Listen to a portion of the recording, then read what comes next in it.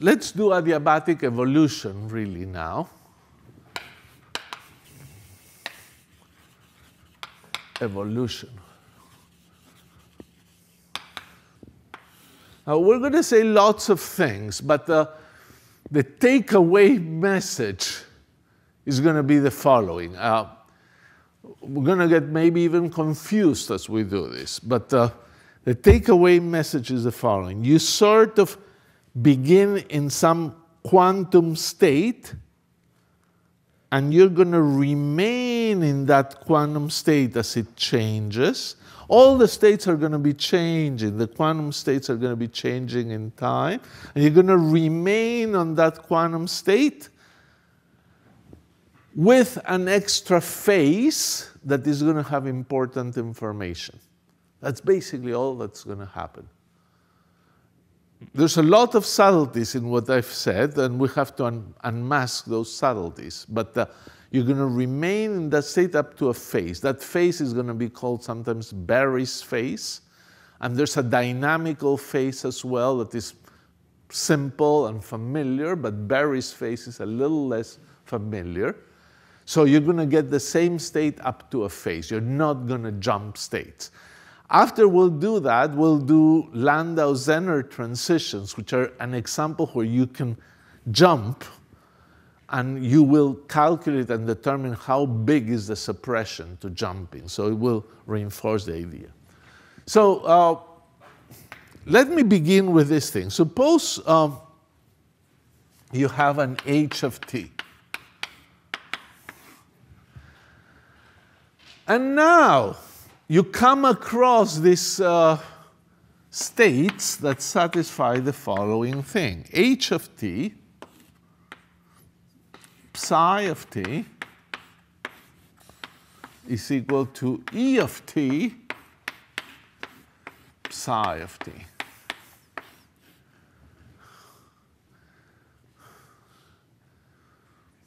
If this equation doesn't look to you totally strange, you're not looking hard enough. It is a very strange equation. It looks familiar. It looks like everything we've always been writing, but it's not. Look what this is saying. Suppose you look at the Hamiltonian at time 0. Then the state at time 0 would be an eigenstate of the Hamiltonian at time 0 with some energy at time 0 and some state here. So this is what's called an instantaneous eigenstate. It's an eigenstate at every time. It's almost as if you find the eigenstate at time equals 0. You'd find the eigenstate at time equal epsilon. You find the eigenstate at time equal 2 epsilon each time, and you piece together a time-dependent energy eigenstate with a time-dependent energy. But we never did that. Our energy eigenstates were all time-independent. So what kind of crazy thing is this? Well, it has some intuition. You know how to do it. You know the Hamiltonian at every time, and at any time you can find eigenstates. Now, you solve it at time equals 0, and you solve it at time equal epsilon, and at time equal epsilon you're going to have different eigenstates, but at time equals 0 you're going to have lots of eigenstates.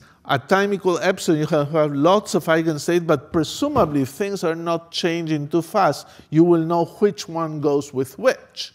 Like at time equals 0, I get all these eigenstates, and at time equal epsilon, I'll get these eigenstates, and presumably you think, well, maybe I can join them. I'm not going to go this to that because it's a big jump, and you can track them. So this, you could find many of those. These are called instantaneous eigenstates.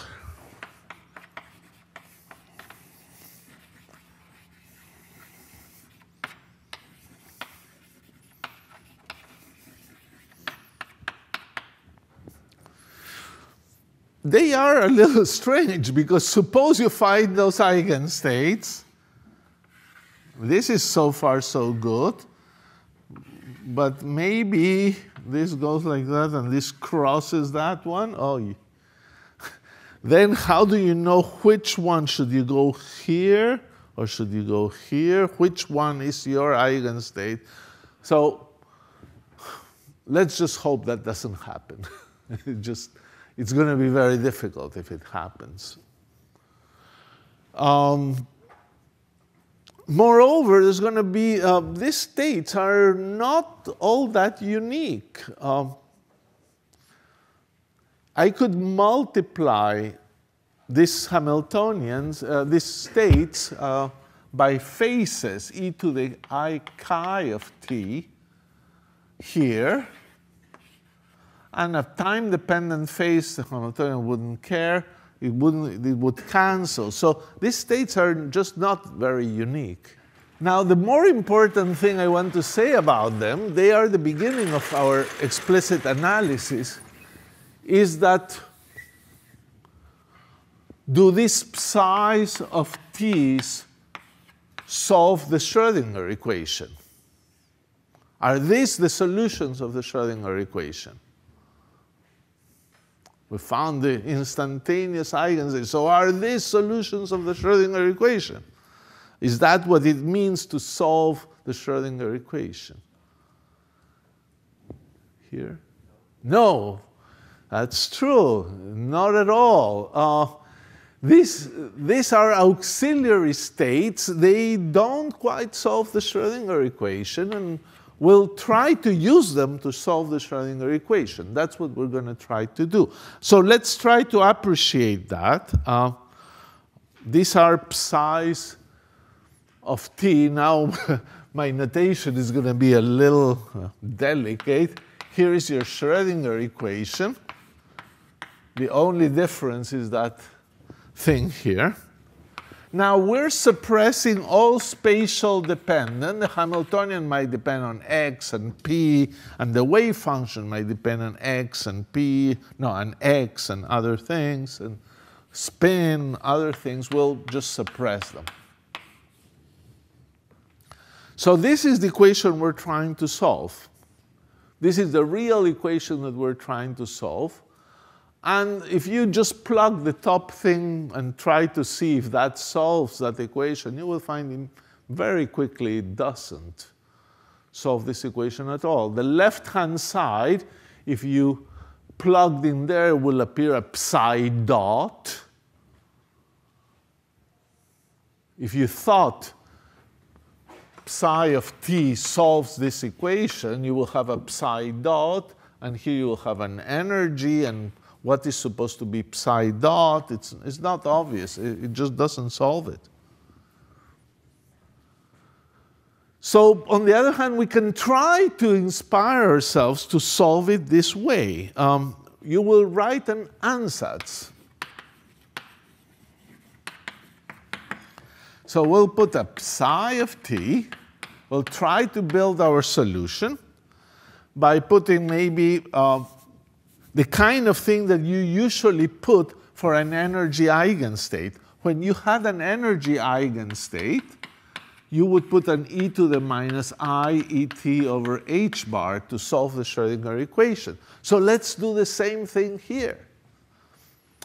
Let's put on top of the psi of t an e to the minus I over h bar energy. But the energy depends on time. So actually, the clever thing to try to put here is an integral of the energy of time, dt prime, up to t. Because the main thing of that phase is that its derivative should be the energy, so that should help. So maybe this is almost a solution of the Schrodinger equation. But that it may not be the case, so let's put, just in case here, a c of t that maybe we will need it in order to solve the Schrodinger equation. So our idea is, okay, we're given those instantaneous eigenstates, and let's use them to get a solution of the Schrodinger equation. Of course, if we found that this is a solution of the Schrodinger equation, we would have found that with some modification, the instantaneous eigenstates produce solutions. And that would be very nice. We will find essentially that that's true in the adiabatic approximation. So let's do this calculation, which is important and gives us our first sight of the adiabatic result. So here is the psi of t. Now let's substitute into the Schrodinger equation. So I have the left-hand side is I h bar dt of this psi would be, first I differentiate the c, so c dot e to the minus I h bar integral to t e dt prime psi of t. Plus, now I differentiate this exponent, I h bar, so I'm sorry, I have I h bar here.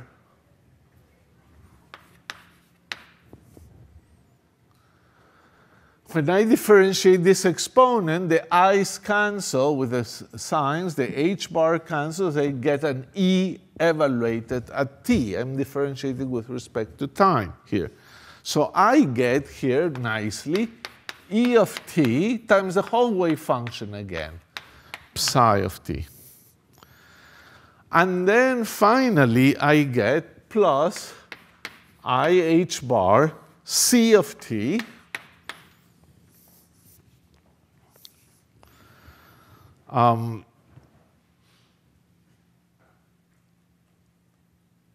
I h bar c of t times the exponent and a time derivative of psi minus I over h bar t e dt prime times psi of t dot. So that is the dot of the state. You can differentiate a state, means evaluating the state at t plus epsilon minus the state at t divided by epsilon. So we'll write it as this psi dot in there. So what do we get here?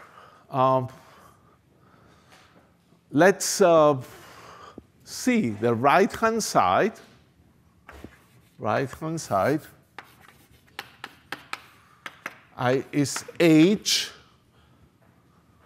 on the state, and h on the state comes here and ignores this factor, these are time-dependent factors, come here and produces a factor of e of t. So h on psi of t is just e of t times psi of t.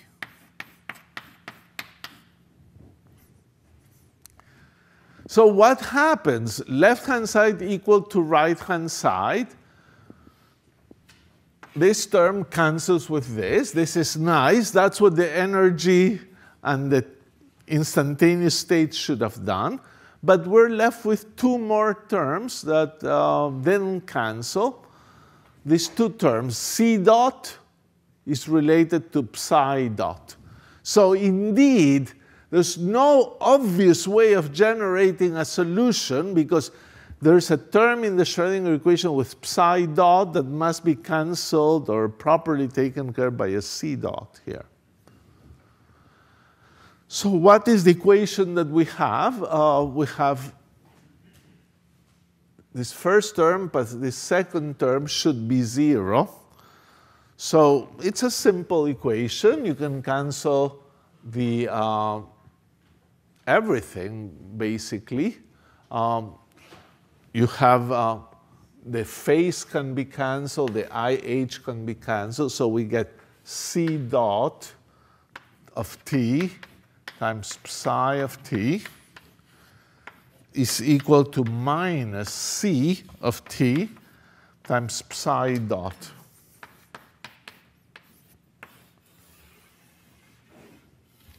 That's what we have to solve. Okay, we have to solve that. Let's see how it goes.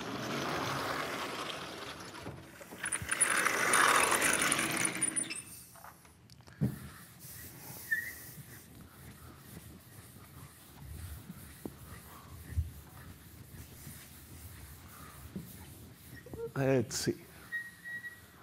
Okay, let's try to solve this equation by sandwiching a psi of t, one of those instantaneous eigenstates, from the left. So what do we get here? Well, this is just a function. It just doesn't care. And psi is supposed to be normalized states. Maybe I should have said these are instantaneous eigenstates, and psi of t is equal to 1. They're normalized at every instant of time. That should not be difficult to implement. So we get here c dot of t equals minus c of t, psi of t, psi dot of t. That's the kind of differential equation. It just doesn't look that bad at all. In fact, it's one of those differential equations you can solve. And the answer is c of t is equal to e to the minus 0 to t psi of t prime, psi dot of t prime, dt prime. And that's the answer. In fact, take the derivative and you see it. This is an equation of the form f dot is equal to a function of time times f. This is solved by integration. That's what it is. Yes? This means that c is just a base? We will see that. That's my next point. We have here a c of t, and we have an integral. Now, it looks decaying, but it's actually a phase. Let's see that. So I want to understand what is psi dot. I claim that this quantity, in fact, is purely imaginary.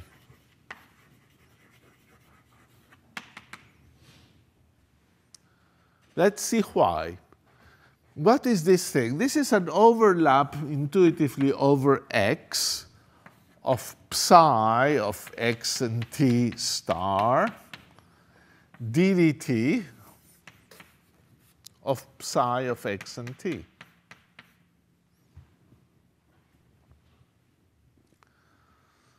And this is a ddx integral. It's a vector integral in general. I don't have to put arrows, I think. I have ddt of psi star psi minus the psi star dt psi.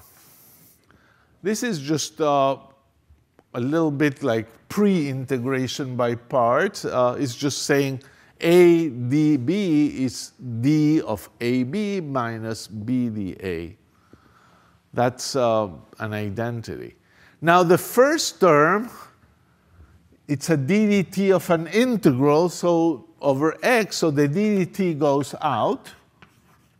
And you have the integral over x of psi star psi. That's the first term. And the second term is minus the integral of dx of d psi star psi, but I will write it as psi dt of psi star here with a star there. Lots of stars, sorry. Can you see that? The first term, they took out the derivative. The second term, the sign is out, and you have the psi star times psi, but that's a complex conjugate of that other integral. The integral over space is 1, so this is 0. So this is equal to minus psi dot star. That thing in parentheses is psi dot. So what did you show? That this complex number is minus its complex conjugate, so that thing is indeed a purely imaginary number. Okay, so we're almost there. So let's write this nicely. What did we find? Psi of t is equal. This psi of t, it's c of t times this phase. So I'll put first this phase here. I'll call a c of 0 here. I ignored it before, but I could have put it here. I don't have to put it. There's no need for it. E to the minus I over h bar, the integral from 0 to t of e of t prime dt prime. That's it. And then I have this factor, this c of t that I have to include. So let's put that phase here too. It's e to the, this minus is convenient to replace it by an I with another I in here. Why would you do that? Well, it's good notation, actually. Psi dot of t prime dt prime. And all that multiplying the instantaneous eigenstate. You see, this thing, this I in front is telling you that, if you're using good notation, that this quantity is a pure phase. And indeed, it's a pure phase because this thing is already known to be imaginary. So with an I, this is real, and with this I, this is a pure phase. So it's just notation. So here it is.